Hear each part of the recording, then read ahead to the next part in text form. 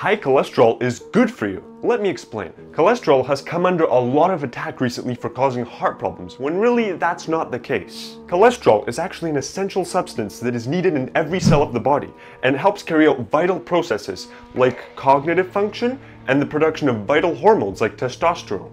Why is cholesterol so hated then? When you have inflammation in your blood vessels constrict, your blood thickens, and your body sends more cholesterol to the area where there's inflammation.